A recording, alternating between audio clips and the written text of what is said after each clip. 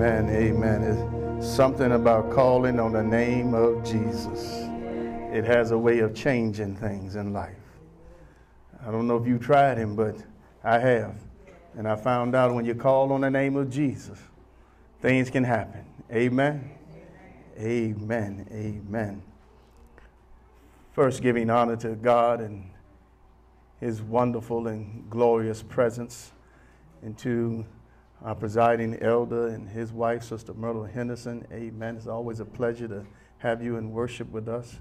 Amen. To Reverend Alicia Starnes and to Reverend Taisha Cuthbertson and to all of the officers and family and friends of these two great churches, we greet you in the name of our Lord and Savior, Jesus, who is the Christ. If you would turn your attention again to the book of 1 Corinthians, the 14th chapter. 1 Corinthians, the 14th chapter.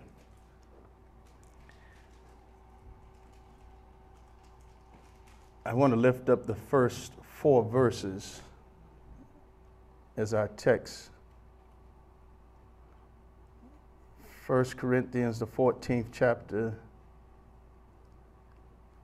beginning at verse 1. If you have it, say amen. Reading to you from the New Living Translation, it reads, "Let love be your highest goal, but you should always desire the special abilities the Spirit gives, especially the ability to prophesy. For if you have the ability to speak in tongues, you will be talking only to God, since people won't be able to understand you. You will be speaking by the power of the Spirit, but it will all be mysterious. But one who prophesies strengthens others, encourages them, and comforts them. A person who speaks in tongues is strengthened personally, but one who speaks a word of prophecy strengthens the entire church." Amen. I want to share today from the subject of use the gifts that strengthen. Use the gift that strengthens. Let us pray. Most gracious Father, we thank you for this day. We thank you for this moment. We ask now, God, that your Holy Spirit would overshadow me. Use me for your will and for your glory. Let your fresh feeling come, oh God. Let that fresh empowerment come, Father. God, I stand in need of you and only you. So, Father, we ask your blessings upon this moment. And I pray, Father, that you would open our ears and help us to listen. Open our eyes, for we want to see Jesus. Then open our hearts that we might receive him. In the name of the Father, the Son, and the blessed Holy Ghost. Amen. Use the gift that strengthens. There are a lot of things in life that can bring us strength. Amen. Some of us, especially the younger generation, they had this saying about certain things where they said, "It brought me life." Amen. Unfortunately, sometimes they were talking about the wrong stuff, and they said it brought them life. Woo. Amen. There are things that in this world that will bring life to you, as we say. There are things in this world that will bring strength to you, as we say. Many of us depend on these things called energy drinks to give us a little pick-me-up, amen, to give us a little energy, to give us some so-called life to make it through the day. But how many of you know that runs out? You might feel it for an hour or so, but then when it comes down and you crash, amen, then you want to go somewhere and take a nap, because that's artificial energy and it ran out. But I've learned in life that sometimes if you want to gain the strength that you need to tap into a power that is ongoing. Tap into a power that never runs out. And I've learned that that power is God Almighty. And I've learned that God can give you the power and the strength that you need so that you never have to worry about being tired in the wrong moment. When you think about God and the power and the strength that he gives, And I think about Jesus and the moments of ministry that he's had. And it was through those empowering moments that God had given him that he had the strength to minister to the world. Think for a moment as he goes to the cross at Calvary. How does he go to the cross at Calvary unless he has a strength and a power like none other? And it was all because of the strength that God had given him that he was able to go to the cross at Calvary and pay the price. If it had not been for God strengthening him, and again, I always say when he goes to the Garden of Gethsemane, it was there that he found the strength to do the will of God and not his own desires. We've got to learn to go in the strength of God that we may do the will of God and not our own desires. We've got to learn to walk in the strength of God. But it also happens when we as believers come together and we operate in the gifts that God has given us, that we also might find strength. And when we understand that all of the gifts that have been given to the body of Christ are gifts of the Spirit. The Spirit of God is the one who gave the gift. And as we saw back in chapter 12, in the very beginning of our series on spiritual gifts, we saw that it was the power who gave the gifts to the believers. It was the power of the Spirit of God who gave each believer the gift that he desired them to have. You didn't pick your gift. God gave you the gift that he wanted you to have. And it's up to us to operate in that gift. And even as I heard somebody say this morning in Sunday school that they're still not sure what their gifting is, we've got to understand that we got to find out what our gifts are and begin to operate and function in them. And many of you may not have taken the gift assessment yet, but I pray that you would take that so that you would know at least a direction to begin to move in as far as your gifts are concerned. But some of us know what our gifts are, and we know that we should be operating in our gifts. And it's time to begin to operate in the gift. And know that that gift is empowered by the Holy Spirit. You're not the one empowering the gift. You're not the one who decided what gifts you got. It was God who decided what gift you got, and it's God who's empowering the gift that he's given you. It's up to us simply to exercise the gift and to walk in the gift. And as we exercise and walk in the gift that God has given us, we will find out that we'll be a blessing to the body of Christ and a blessing to the world. But I've also found out there is some joy in operating in your gift. Amen. Hallelujah. I always tell people that God messed up when he gave me the gifting that he gave me. And the reason I say that is because it's a gifting I didn't want. Amen. But I had to learn that it was God who gave the gifts. And since it's God who gave the gift, I couldn't pick and choose what gifts I wanted. I simply had to be obedient and operate in the gifts that he gave me. Because if the truth be told, I'd rather be in the background somewhere. If the truth be told, I'd rather be sitting where you are. If the truth be told, I'd rather be serving in the background and doing things that happen in the background. But God chose to put me out front with the gift of teaching and with the gift of shepherding. And because he did so, I learned that it wasn't by my own strength and it wasn't by my own power. I've learned that the reason I'm able to do some of the things that I do is simply because it's God who's empowering the gift in me. And once I learned that it was God empowering the gift in me, and once I learned that I just simply needed to get out of the way and let God have his way, get out of the way and let God do what he does best, then I would be better off. And once I learned to get on board with God and learn to go along with him and go along with the ride that he was taking me on, I learned that there was some joy along the way. There were some headaches and there are some hard times as well, but there is joy along the way. What a joy it is knowing that you're in the operation of God. What a joy it is knowing that you're operating under the power and the presence of God. What a joy it is knowing that the Holy Spirit is operating through you, through your gifting. What a joy it is to know that God chose you for the specific gift that he's given you. What a joy to know that that gift can bless somebody's life. All because God chose to give you a gift. But I learned that you have to use the gift that strengthens.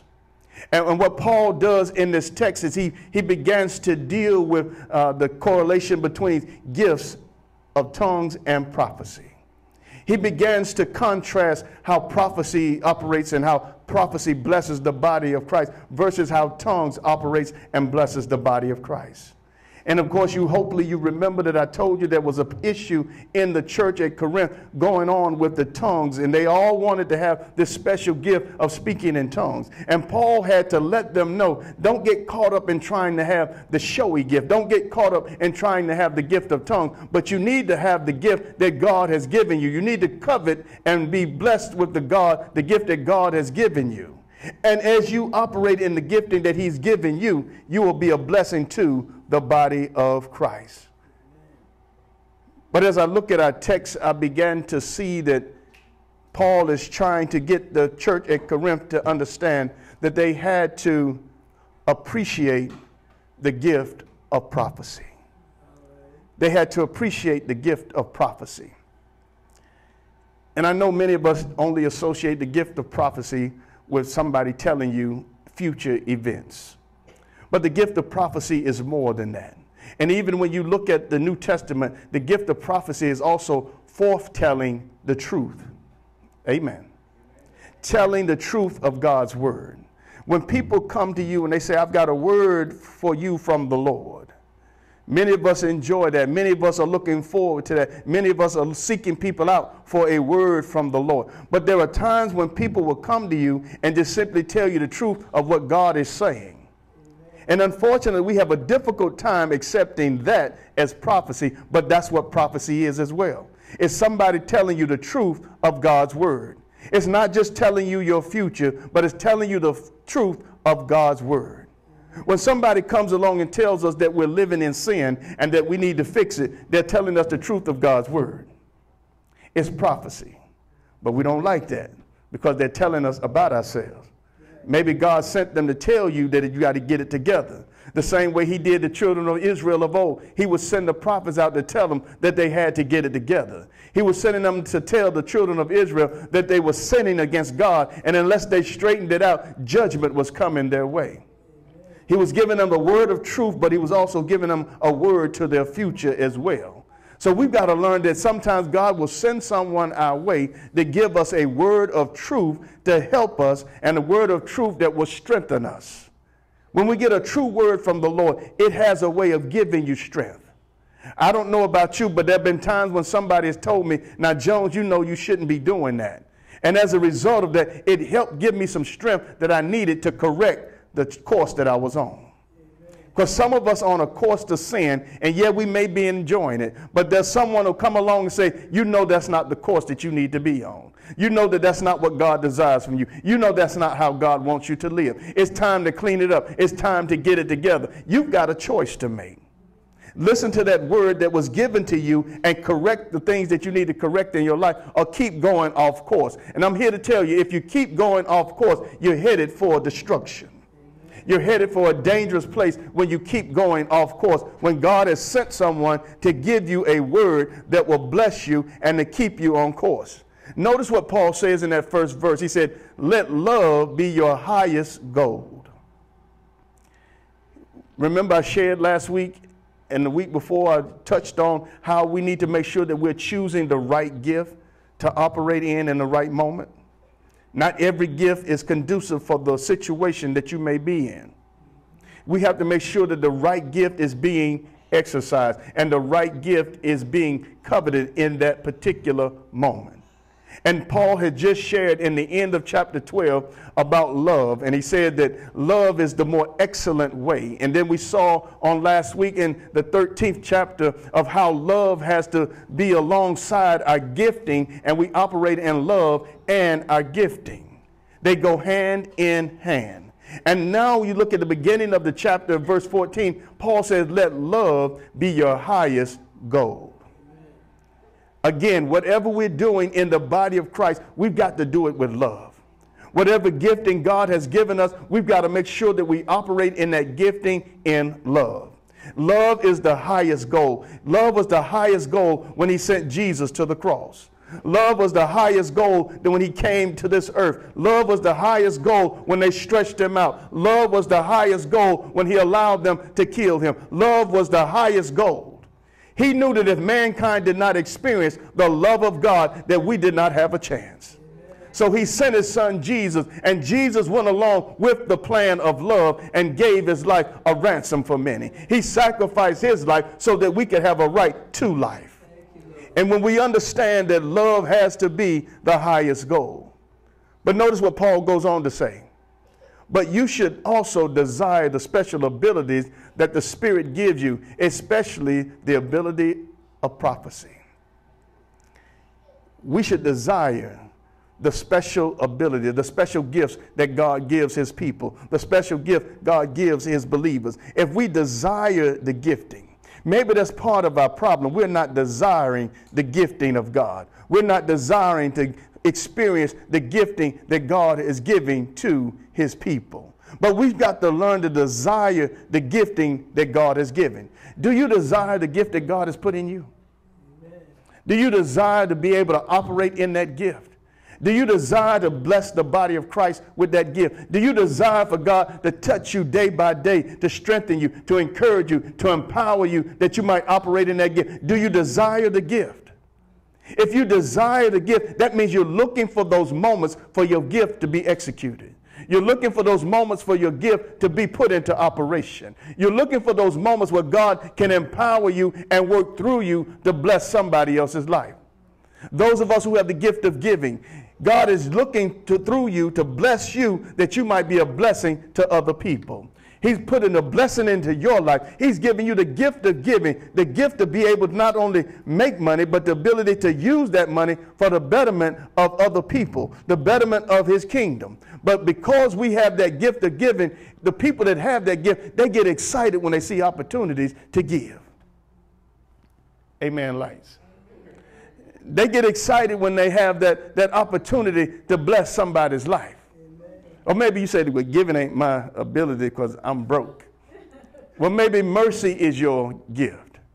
And you just look for those opportunities. Your heart is so touched when you see situations where people are down. You see people are going through, and you have the gift of mercy. And what do? Your heart goes out to them. Not just your heart goes out to them, but you have a desire to do something. You have a desire to come alongside them. You have a desire to comfort them. You have a desire to walk with them through their situation. Whatever your gifting is, understand it has been God-given, and you should desire the gifting that he's put in you. But what we usually do is desire the gift that somebody else has. Hallelujah. Amen. Somebody else can speak in tongues. I want to speak in tongues. But I hope you paid attention when I read last week that Paul said not everyone has the gift of tongues. Amen. When we understand that there are some gifts that others may have, but God blessed you with something else. Covet and desire the gift that he's given to you. Desire the gift that he's blessed you with, because he saw something in you. He saw something to you that he blessed you with that gift. Now, many of us don't know why he gave us the gift that he gave us, but he gave it to us nonetheless. Now, my desire is to operate in the gifting that he's given me. My desire is to function the best of my abilities in that gift. But my desire is also to make sure that I lean totally on the power of God. Not in my own strength, not in my own power, but only on the power of God as he blesses me through that gifting. But Paul said especially the gift of prophecy. Sometimes we get caught up wanting every gift to operate in the church except for the gift of prophecies, where God is speaking. Amen. Isn't it amazing that the church can be a place where we want to come and celebrate God, but sometimes we don't want to hear God speak? We want to hear everybody talk except God. The preacher can preach and he can talk as long as it don't sound like God speaking through him. Amen. I know some of you look at me like I'm tripping. But if you think about what most of the preaching is happening in churches, think about it. What is it talking about? What is it dealing with? When was the last time that you went to church and some preacher preached and said that if you don't get your life together, you're on your way to hell? When was the last time you went to a church and the preacher said, if you don't straighten up, if you don't start following God's way, destruction is headed your way? We want to talk about being blessed. We want to talk about having finances. We want to talk about getting all of the materialistic things. But what about just living holy? Amen. What about just living a righteous life? What about just living the life that God has called us to? Amen. Not just going out and being some person in public figure that has everything going for themselves. But what about us understanding and knowing that God has blessed us and he saved us? He saved us. And he saved us for a purpose. And that purpose is to be a functioning part of the body of Christ where we can bless others and we can reach other lost souls and help them to come in and find the Lord. Amen. What does it say that old saying is? I'm just a beggar trying to tell other beggars where bread is. Obviously, we want to keep the bread to ourselves because we're not telling other people where they can find bread. We're not telling other people where they can find a good God. But notice what he says in verse 2.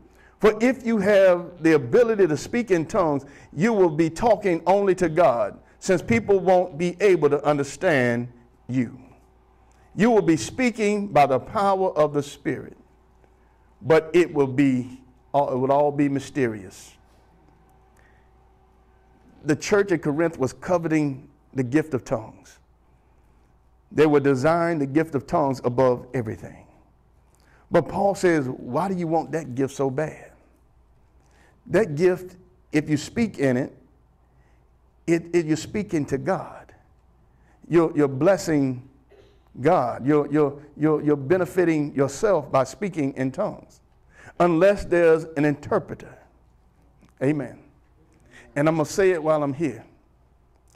If there is the speaking of tongues and there's no interpretation, who gets blessed? Because if you're speaking in tongues, there has to be an interpreter. The reason there needs to be an interpreter so that we know what God is saying. So that we know what the word is coming from the Lord. So Paul says it's better for you to have the gift of prophecy than to everyone to be speaking in tongues. Remember the chapter back, he said, I wish that you all spoke in tongues. Matter of fact, he said, I speak in tongues more than you all. But I would rather give a word of prophecy because it blesses you. A word of prophecy will give you the strength that you need. A word of prophecy, a true word from the Lord will bless your soul. A true word from the Lord will help your life go better. A true word from the Lord will help encourage you. If you get a true word from the Lord, if somebody speaks in tongues and there is no interpretation, how does it bless you? But Paul says if you get a word of prophecy, a word of truth, it will bless you. If you get a word from the Lord, it will strengthen you. If you get a word from the Lord, it will encourage you. A word of truth that comes from God will bless your soul. Amen. But you got to understand and appreciate the gift of prophecy. But not only must you appreciate the gift of prophecy, there was a three-strand purpose of the gift. There's a three-strand purpose of the gift. Look at verse 3. It says, but one who prophesies strengthens others, encourages them, and comforts them. I like what Paul is saying there because he helps me to understand and to know. There's a purpose in my gifting. And that purpose is to strengthen, encourage, and comfort. And I've shared with you that the gifts are given to us to edify the body, to encourage, and to glorify God. When we look at what Paul says there, but one who prophesies strengthens others. It strengthens you. The word there in that text means to build up, to edify. The word of God is intended to build you up. It's intended to give strength into your life. When we get a word from the Lord, it builds us up. It lifts us up. That's why when many of us, if we look back to the day that we got saved, it was something probably going on in our life that had us down. But when we went to church, when we went to the house of the Lord and we heard the preacher preach and he gave us a true word from the Lord, it had a way of lifting us up. And I'll tell you about my own testimony. I was living my own life, doing my own thing, going my own way. And yes, I was enjoying myself. So I thought.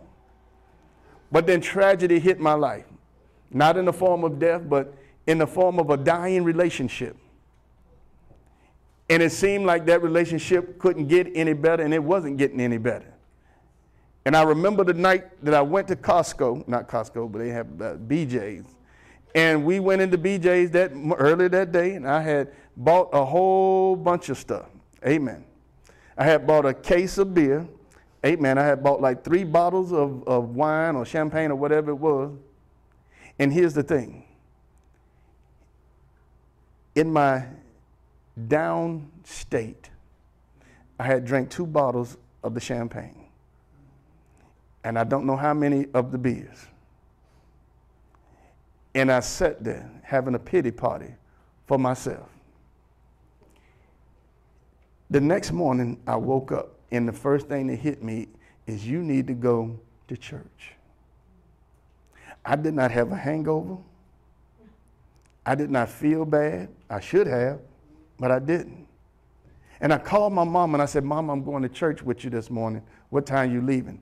And her response was, what? I went to her house, rode to church with her. That was the beginning of my journey. I later gave my life to Christ in McClintock Presbyterian Church. But then somebody broke into my car, tried to hotwire it, messed up the wiring system. That kept me from being able to go to church, but I could have went. So that's how quickly we can sometimes let the devil in and steal our strength and our joy. I could have called my mama like I did before and say, Mom, I'm going to church with you. But that didn't happen. And then I found myself one day again realizing that I needed the Lord. But a friend had asked me to be in his wedding. And there was another young lady that was in that wedding. Hallelujah. And as I saw her, and as I began to be a part of that wedding, still doing my thing. But as I talked to her, one of the things I remember telling her is that I've got to get back into the church. God had begun to press on my heart that I had to get back into the church. And if I remember correctly, she was telling me the same thing. And it was in that moment that we found ourselves going to revival at East Stonewall AME Zion Church. And we found ourselves there on a Monday night where the Lord was dealing with me, where the Lord was calling me back to him. And I responded. And I remember on the Friday night, I believe I joined East Stonewall AME Zion Church. And then from that point on, God kept on dealing with me. The next year, God called me into the ministry. The next year, I got married. Amen. And she said, I ain't married no preacher. Amen. Amen. So the Lord was dealing with her, and he was dealing with me. Amen. But nonetheless, here I stand today. All because in a weak moment, God came and gave me strength. In a weak moment, he came and saved me. In that weak moment, he showed up in my life when I needed him the most.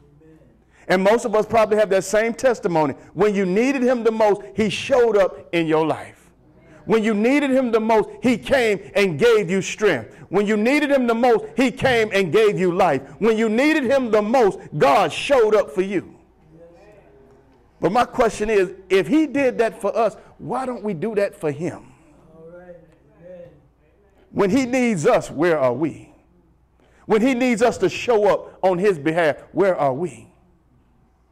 That's one of the things that keeps me going, because I remember when he showed up for me. And if he showed up for me like that, and he didn't just show up, but he showed up and gave the best that he had.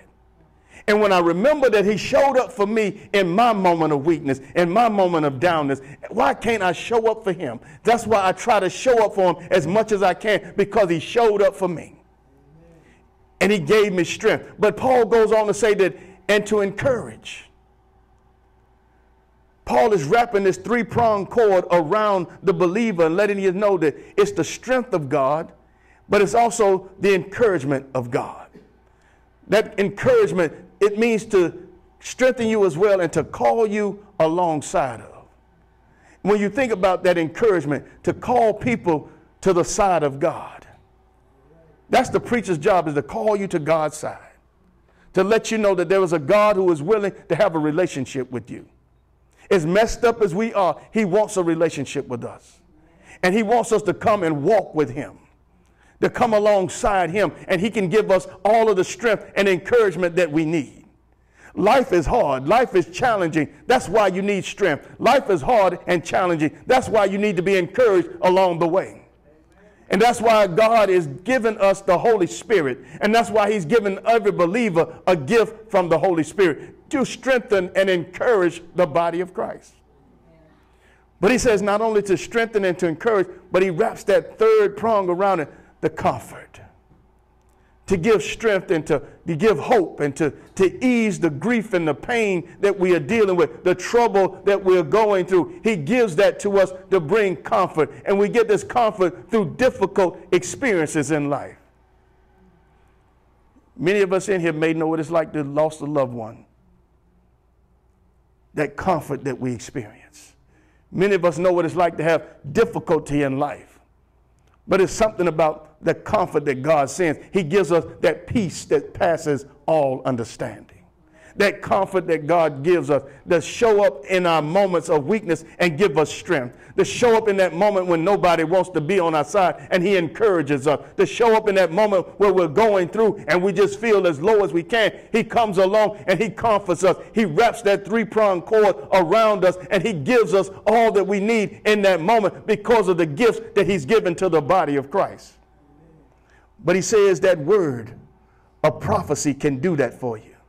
That word of truth that comes from God can wrap around you and give you strength. That word of truth that comes from God can wrap around you and encourage you. That word of truth that comes from God can wrap around you and comfort you. Have you ever felt the arms of God just wrap around you? Have you ever felt the power of God just engulf you? Have you ever felt the power of God in your weakest moment come and lift you up? Have you ever felt the power of God just show up and when you're down and out and encourage you and say, you can go on another day? Have you ever felt the power of God? There's a three-strand purpose to the gift. And lastly, there is the desire to strengthen all. Notice what he says in that fourth verse. A person who speaks in tongues is strengthened personally.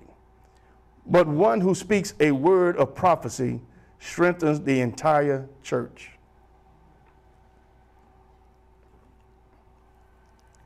Whatever you're doing with your gift, your goal and your desire should be able to bless the body of Christ. Notice what Paul said. You might have the gift of tongues that affects you personally. But the word of prophecy will strengthen the entire church. Your goal is to be a blessing to all. That's one of the reasons you got to live in the power of your gifting, so that you are a blessing to all people. Imagine if you walked in your gifting the way God desired you to. You'd be a blessing to everybody. A blessing not only to the body of Christ, but a blessing to the world. Because you're walking in your gifting. That means you're also walking in the empowerment of the Holy Spirit. Because the Holy Spirit is the one who empowers your gift. But if we are not walking in our gifting, if we are not walking in our empowerment, how do we expect to bless the body of Christ? How do we expect to be a blessing to the world if we're not walking in the power that God has given us through the gifting that he's given us? I'm so grateful and thankful to the gifting that he's given me. I'm so grateful and thankful that he gives me the power to walk in this gifting. And because he's given me the power to walk in his gifting, why would I dare try to walk in my own power? Why would I dare try to do something that I don't have the power to do? Why would I dare try to do something I don't have the authority to do? It's only because God has gifted me. It's only because of their gifting and the power that I got the authority to operate in it. When Jesus sent out his disciples and he sent them out 2 by 2, he sent them out with power. Not only power, but he sent them out with authority. The challenge was when they got the big head and tried to do it in their own strength and power. And then they said, Lord, why couldn't we do it? It only is done when you stay connected to him and his power through prayer and fasting. When we understand that we got to stay connected to the power source. We got to stay connected to the one who sends the power. We got to stay connected to the one who provides the source of everything that we do. When we understand that it takes the power of Almighty God. How many of you will go out there and pull your power box out inside of your house and still expect it to be power? None of you, right? So why is it that we pull the plug on God but still expect to operate in God's power? We don't do the things that keep us connected to his power, but we still expect to have his power. We don't do the things that will promote us walking in his power, but we still expect to walk a powerful life in Christ. How can I ask God to empower me when I haven't been talking to him? How can I ask God to empower me when I haven't been reading his word? How can I ask God to empower me when I'm walking in the flesh every day? Amen, lights. I hear you, lights. We got to learn that if we're going to walk in the power of God, we got to stay connected to him. And staying connected to him means that we walk with him every day. It means we talk to him on a daily basis, not just when we need something. Sometimes the only time we talk to God is when we need something. Lord, you know I need a new car. Lord, you know I need the money to pay the rent. Lord, you know I need this. Lord, you know I need that. How about just talking to him? How about just going before him and honoring him for who he is? Sometimes you just need to go in his presence and just thank him. Just go into his presence and acknowledge that he is the God of your life. He's the God that saved your soul. Just go into his presence. Lord, I don't want anything. I just want to come into your presence and say thank you. I just want to be in your presence and acknowledge who you are. You've already done so much for me. Lord, I just want to sit and bask in your glory. That's when we understand that we are just seeking the power of God. We've got to learn to seek his face and not just his hand. When we only seek his hand, what about his face? What about the face of God? What about seeking the face of God? What about wanting to know God? The same way Moses said, Lord, show me your glory. Moses wasn't asking for stuff. He said, I want to see you, God, for who you are. I want to be in your presence, Lord. We need to learn to do the same thing, to be in the presence of Lord. And Paul, I believe, understood that, what it meant to be in the presence of the Lord. Because he came to a place in his ministry, he said, you know what? I don't care what happens to me now. I fought a good fight. I finished the course. I've given all that I can give. And then Paul said one time when they were talking about killing, he said, if you do that, I'm okay with that because that means I'll go on to be with the Lord. But you know what? If I stay here, that just means I get more opportunity to minister in his power and in his glory. Paul had learned to be sufficient in everything that God had given him, and he learned to be content.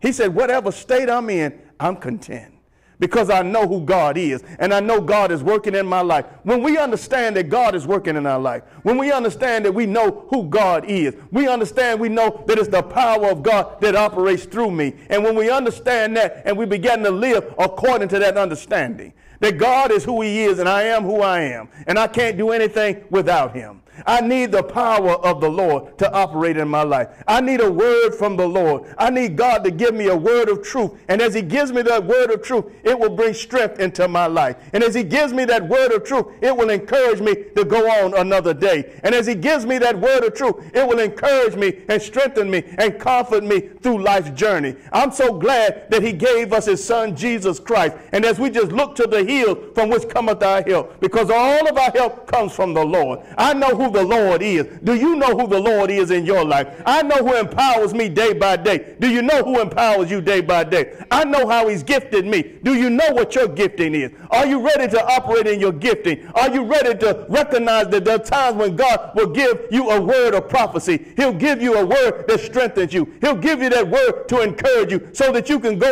on and do his work out in the world. Are you ready to serve the Lord? Are you ready to give it your all? Are you ready to show that you're a part of the kingdom of God and that you're a part of the body of Christ? Are you ready to use your gift to bless the entire church? Are you ready to use your gift to bless the body of Christ so that the body of Christ might go further, so that the body of Christ might be lifted up? There's somebody who needs to be encouraged. You've got the gift of exhortation. Use your gifting. There's somebody who's down and out on their luck. You might need to come alongside them and use the gift of giving. There's somebody who's going through right now. They've lost a loved one. Everything is hitting them like a ton of bricks, and you got the gift of mercy. Can you show up and use your gift of mercy? Is there somebody who has the gift of prophecy, can show up and give a word of truth, can show up and give a word to somebody that will bless their life? Do you have the gift that is needed for the moment? If so, use your gift for the entirety of the church. Use your gift to bless the body of Christ. And as we bless the body of Christ, we won't have to worry about some of the stuff that we talked about in Sunday school this morning, where people are talking about the church, because we're all operating in the power of the Holy Spirit. And when you operate in the power of the Holy Spirit, there's nothing that they can say. There's nothing that they can say when you operate in the power of the Holy Spirit, because he won't lead you wrong. And he won't have you doing no foolishness if we do what God has called us to do and operate in the power that he's given us through his Holy Spirit. Amen. Thank you for tuning in today. We pray that this message was a blessing to you. If it was, drop us an email at wesleyonmain@yahoo.com. That's wesleyonmain@yahoo.com to let us know how this message has touched your life.